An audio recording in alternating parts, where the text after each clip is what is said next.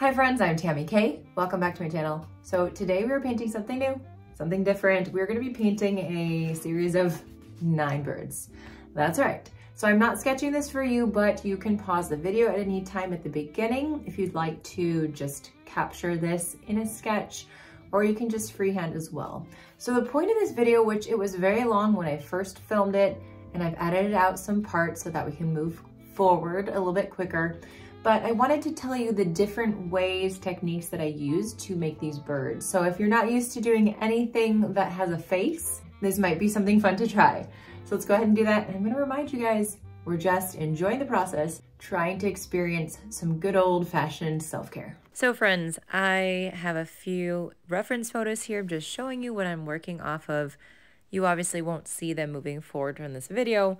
And if you want to take a quick sketch, here's a good time to pause and grab this if you'd like. But right now, I'm going to take my kneaded eraser, which is, in my opinion, the best type of eraser in the world because it doesn't leave all the little residue bits and pieces, and it doesn't smudge all of your lead from one place to another. So quickly getting rid of those sketch lines so we have a lighter bit to work with. Got my number 6 round brush, and I'm going to spray down my paints. Now today I'm using the Winsor Newton Professional tube paints, and this is my special little palette. I picked out every single color. Took me so long to figure out what I wanted so that I could have some beautiful, vibrant, lovely colors, especially for creating my florals and bright landscapes. So I'm going to start by doing this with light color, and I'm just going to take some nice, first of all, concentrated, kind of that cadmium yellow. It's a little orangey. And I'm putting that in. Now I'm taking the clean, damp brush, and I'm just spreading out that color. So I'm getting a nice, fairly light wash of color for that base color. I'm saying color a lot. Anyway, I'm making sure to keep the white of the eye available and not painting that in, getting the little tail as well. So for this series of 5 birdies here, I'm doing this similar style for that first wash, and I just wanted to add in my little yellows first, and then we'll start adding in some other colors for these birds. So I do want to do some texture and make sure that we're getting some of those feathers starting to show through, but we have to start off with the first color. And now guys, this is not something to worry about and to stress about. So I want you guys, as I'm adding in different colors here and letting them just kind of blend together on my paper, I'm just being very aware that this is not a stressful point.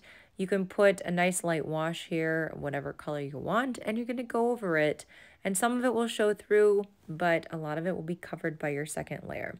So first of all, starting off with this guy here with a nice smooth color, I did want to make sure that the tail right here is a bit darker than the top part because I wanted to differentiate between those two pieces, as I saw in the reference photo of this bird.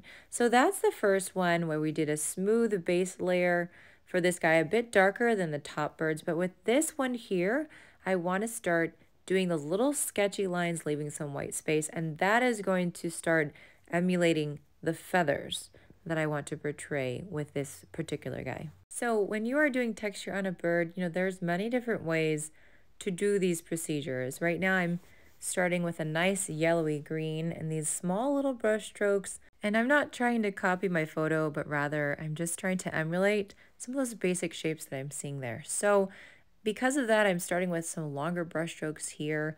The feathers are longer and wider on his chest, and I'm keeping with a similar color there. But now with the wing, I've switched over to more of a bluish green, and we're just adding those larger brush strokes, keeping some white space so we can see, you know, between each feather. But this is a very loose bird and very loose rendition of how he looks in real life. Just giving you guys some options of what you can do to vary it up. So now I'm grabbing some pretty thick blue, and I'm doing the same thing over here on his belly, some of those longer brush strokes too, for a little bit of feathering. And you can really just have a lot of fun with it, especially with these tropical birds. Now I've got a nice green gold is actually what the color is here, and I'm adding that over the top just for some more definition.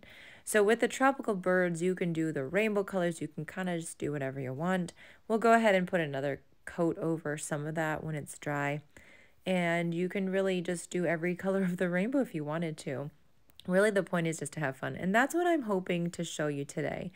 I'm adding in a blue tail as well, and we're just keeping this really fun and loose and exciting. All right, so now we're going to start with my favorite little birds, rosy-cheeked lovebirds. And we've got this one here that's hunched down a little bit, and she has a bright rosy, kind of orangey red color, so for her head. So we're just going to put that in, and unlike the birds above, I'm using a very rich, vibrant color here. We may or may not do a second layer on this part, but we'll see. So it's a very smooth head. It doesn't have a lot of those little brush strokes just to emulate feathers. So I'm just coming around and smoothing that out without dipping into my water yet. And now I'm going to go ahead and grab a little bit of water. I always dab my brush on a paper towel just to cut back on the amount of liquid and have a little bit more water control. And now I'm going to start adding in some yellow. Yellow is that next color, and these are absolutely gorgeous rainbowy birds. They've got the red, the yellow, we've got some orangey in there as well, and there's green. They're just absolutely gorgeous all around and super fun to paint. So I'm kind of blending the colors a little bit, but again, leaving a lot of white space in between to emulate those feathers. So unlike the parrot on the left, for these birdies, I'm keeping a little bit less white space here, at least for the second layer, and you'll see that later. So I'm just kind of trying to blend some of those marks in with the previous color. And because they're wet, of course, they're going to blend into each other a little bit, create some mixing, and that's completely fine. There are so many ways that you can paint these birds. You can even throw some salt on them for texture, and they're going to get some blooms and some fun little shapes that you wouldn't see normally. I just added in a little bit of that nice orangey red just to blend that in with the yellow. So now we're going to do our second little lovebird here, and just following that same pattern, leaving the white space. Like I said before, you're going to see a second layer on this. And so we'll go ahead and blend a little bit more at that point. So now it's time to do a little bit of fancying up for these little tiny birds at the top. And I do apologize. You can barely see what I'm doing here, but I'm just making that nice little yellowy beak for the birds.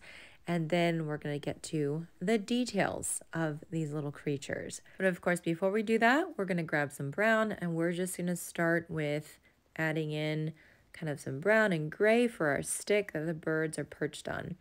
So I'm holding that brush really loose. Again, this whole painting is supposed to be pretty loose, despite the fact that there is a pencil sketch. Now, if you don't do this with a sketch and you just do it freehand, it's definitely going to come out looking more loose. But I do like to have the lines there so that I know where the paint is supposed to go.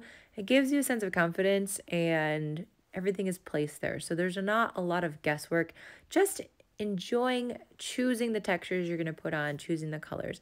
So we're going to do this with the bottom one as well, which is a bit thicker and splits off at the end here.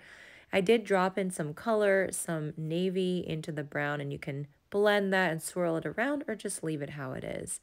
So now I'm grabbing some navy to add in our beaks for the parrots and just putting that in kind of that medium value. So not terribly dark. When it dries, it's going to be one shade lighter than what you see here.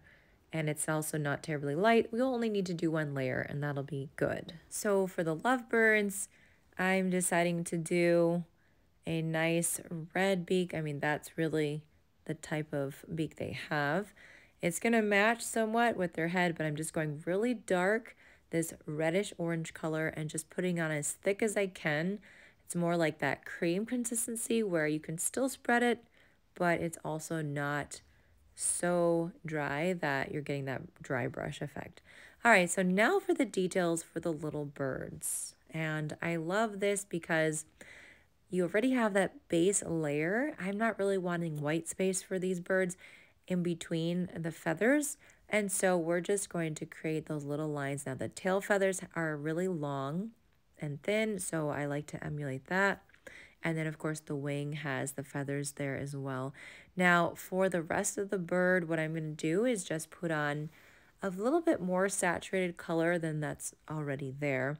And it's not going to be terribly detailed at all. So I'm starting off with kind of that mid-tone color, and then I can take my brush, dip it, dab it, and just spread it all out nice and thin. A little bit around the face as well. Of course, leaving that white space for the eye, which we're going to use a dark color. We're going to use black anyway.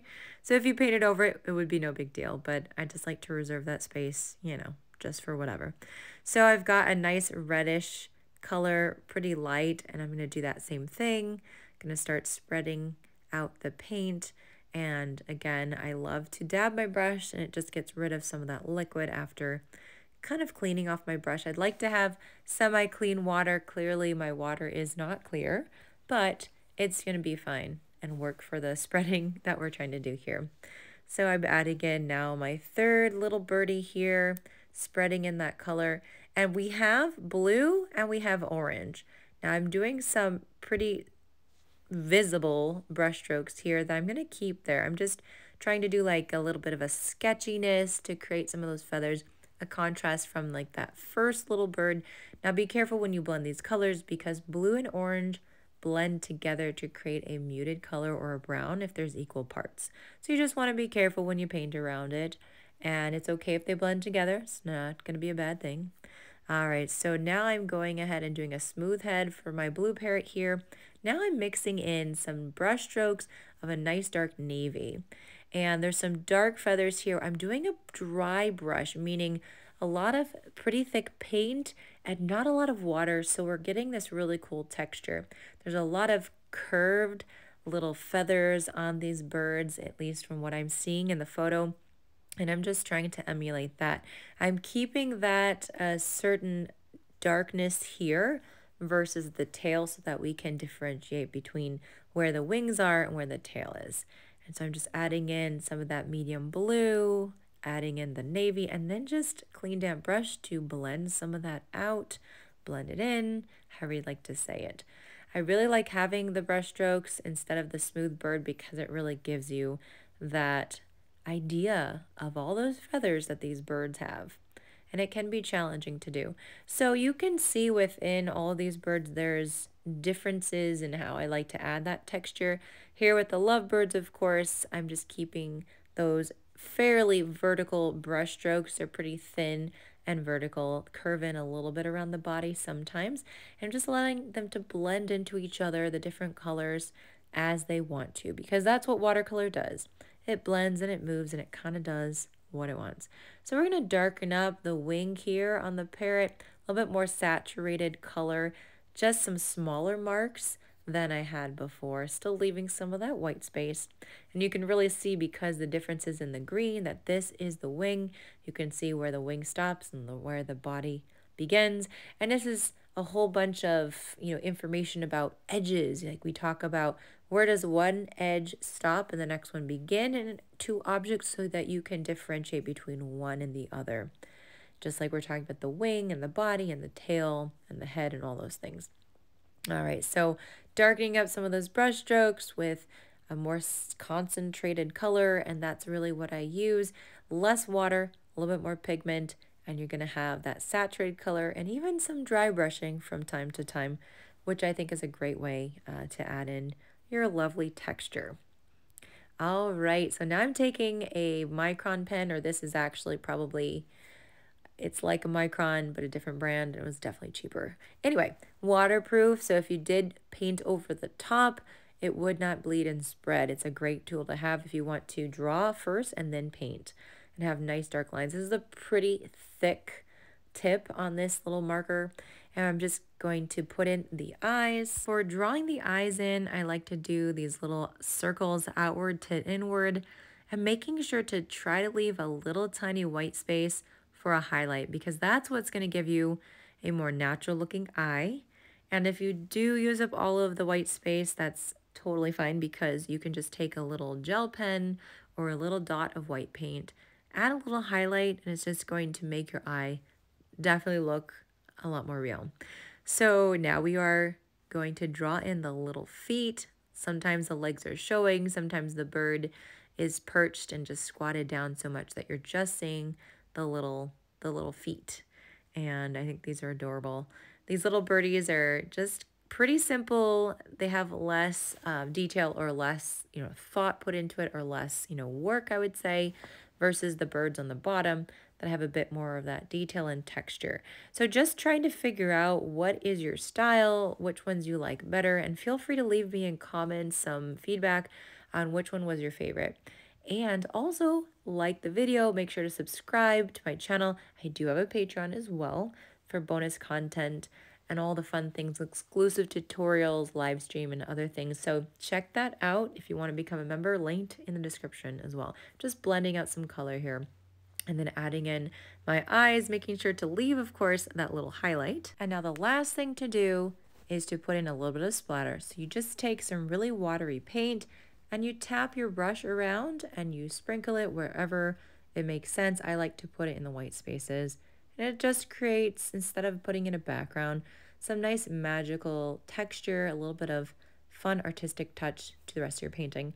And now, last but not least, it is time to take off the tape. I hope you enjoyed yourself, and I hope that you paint with me again soon. Happy painting, happy mental health. All right, friends, I hope you enjoyed painting these 9 lovely little birdies. Let me know in comments which one was your favorite. And if you enjoyed this, if you'd like to see birds in the future or something else, I'm really excited about your feedback. Don't forget my art retreat. You can click the link below to get more information. It's gonna be in Italy. It's gonna be this fall, and it's gonna be great. I'm also on Skillshare. You can see the couple of courses that I've published so far. 30 days free if you're a new student. Take care, guys. I will see you in the next tutorial.